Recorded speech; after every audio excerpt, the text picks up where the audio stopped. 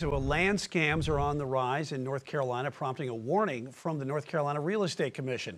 Queen City News anchor Morgan Francis joins us now live in the studio. And Morgan, what's the goal for these scams? Well, Brian, the short answer is cash. So people are posing as fake owners or fake sellers, and they're taking a real estate deal all the way to the closing table sometimes before the other parties in the transaction realize the person never owned the property to begin with.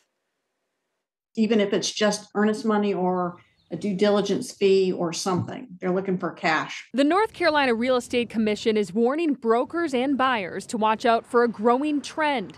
People posing as owners of properties in order to make a quick buck.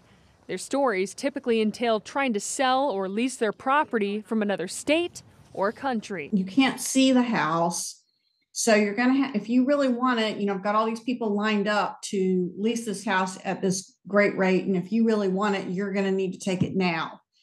And sometimes they get a bite. Janet Thorne with the North Carolina Real Estate Commission says some of them are succeeding. A few of them have gotten money. And so it's concerning. Renters could end up sending thousands to a person posing as the owner. Home buyers could lose out on their due diligence fee and the house.